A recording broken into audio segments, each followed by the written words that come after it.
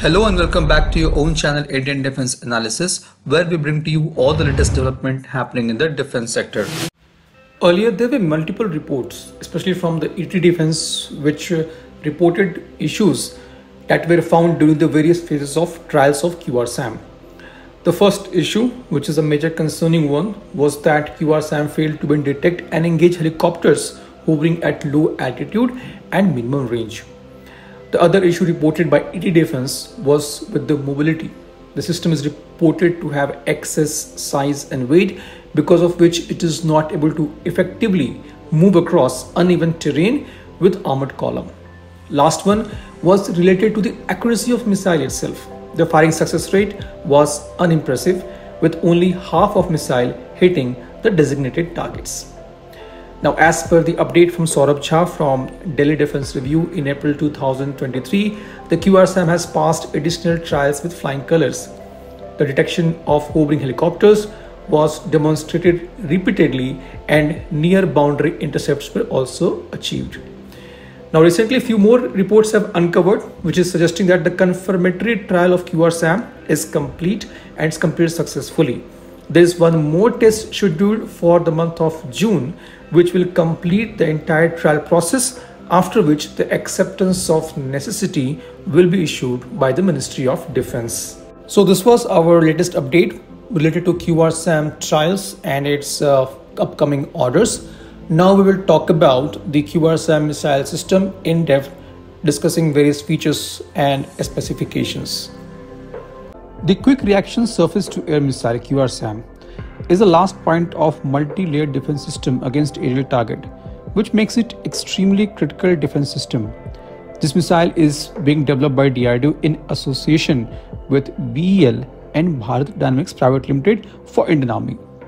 QRSAM is being developed to protect the mobile armored columns from any aerial attack.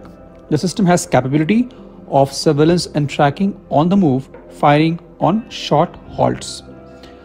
The QRSAM missile has intercept envelope up to 30 km in range, 10 km in altitude and 360° in azimuth. The latest DRDO brochure reveals the altitude envelope of QRSAM to be 14 km, which is significant from the earlier reported 10 km envelope. The active phased array surveillance radar of QRSAM provides surveillance up to 120 km for 2 meter square RCS target and tracking radar up to 80 km for 2 meter square RCS target with IFF. IFF is Identification of Friend and Foe System. The QRSAM missile is a state-of-art missile with RF seeker, and the communication between radar and missile happens via two-way data link. It has automated command, control and communication post at firing unit level to carry out the battlefield management. The system is capable of engaging multiple aerial targets such as aircraft, hovering helicopters, UAV, etc., and has all-weather operational capability.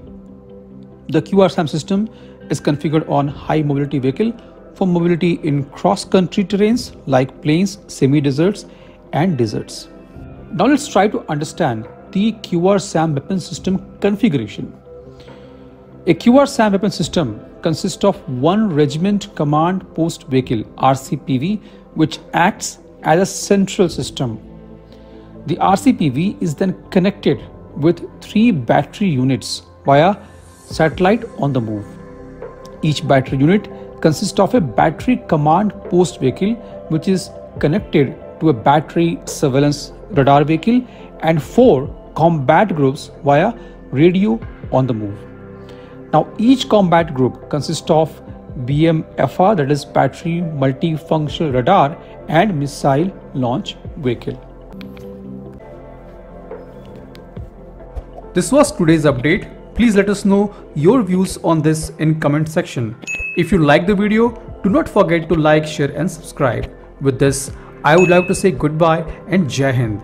We'll soon back with more interesting and amazing development happening in the defense sector.